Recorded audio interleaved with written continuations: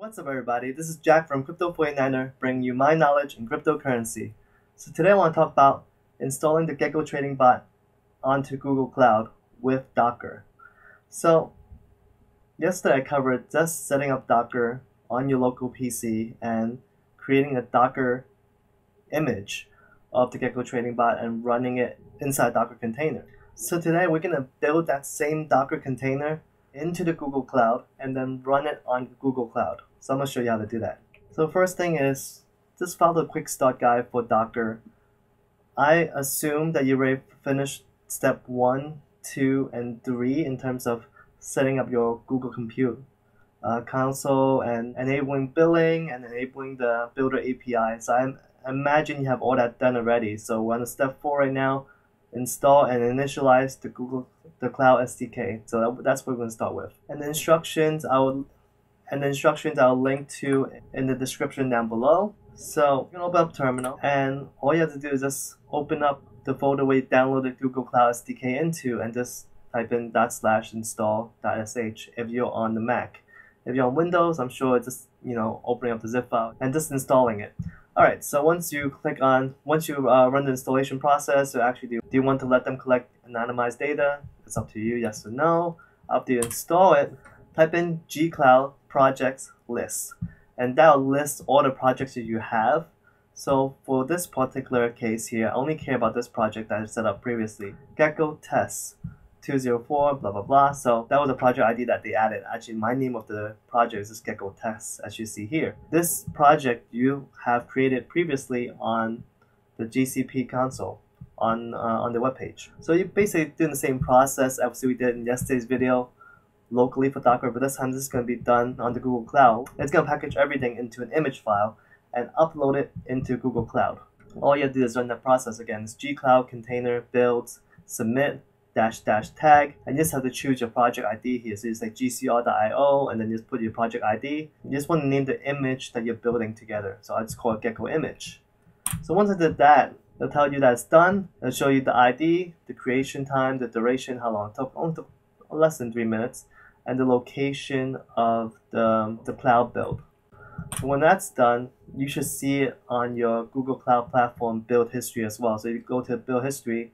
It's right over here. You click on this section here, you get the build history, and you can see that the build is done and everything's successfully built out properly, so you're good to go.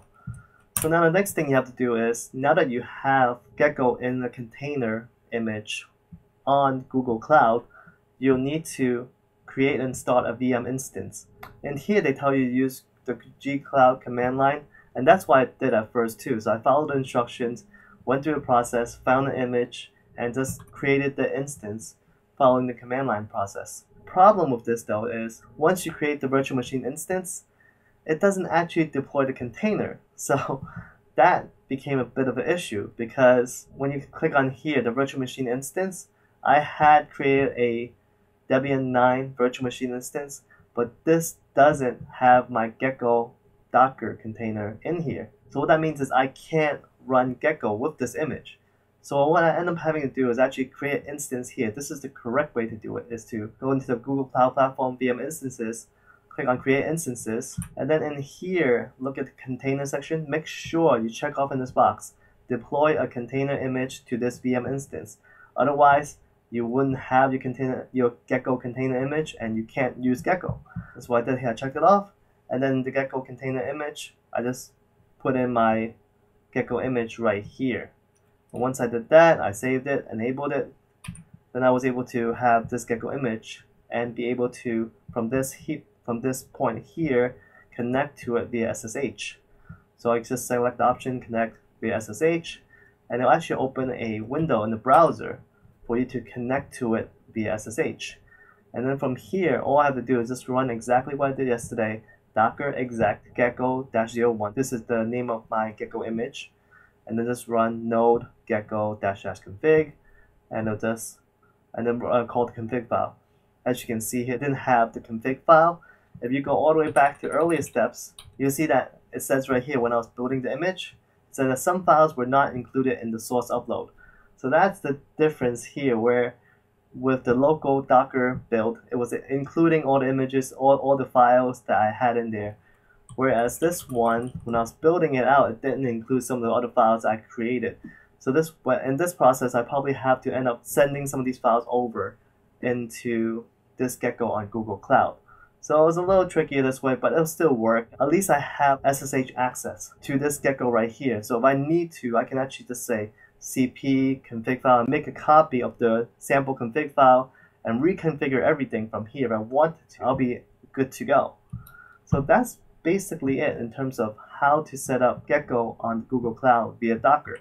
So there's a couple of things you guys should be aware of. Again, the pricing, it's a little steep because I'm not sure if I show you. I'm not sure if I have a picture of the pricing here. Oh, right here it is. So this is $24.67 per month for this instance. I think it's quite expensive for one virtual CPU core at 3.75 gigs of memory. I'm not sure if that's what they would charge me every month, but they say that that's the estimated cost. So that seems kind of expensive. I mean, compared to the other VPSs that you could get from other locations are much cheaper. This is something that definitely have to do your own research or maybe contact Google to find out if this is the right option for you. The other thing is you can also use the Google Kubernetes engine. So this is another way to deploy Docker images without actually having the whole entire virtual machine created, like I just showed you in here, where you actually create a Linux machine in this case. So you don't have to do that. You could just Kubernetes engine. Pricing wise, I'm not sure. Again, I'm not too familiar with which one is cheaper at this point. I would guess Kubernetes is cheaper, but then again, I'm not familiar with it. But definitely you can, if you want to deploy that Docker image into Kubernetes, that's definitely an option as well. I'm not going to cover it in this video. Definitely look into it yourself if you're interested. But that's my video for today, guys. Let me know what you guys think. Leave a comment down below. Like and subscribe. If it isn't crypto, it isn't worth mining. It isn't worth speculating. Peace out.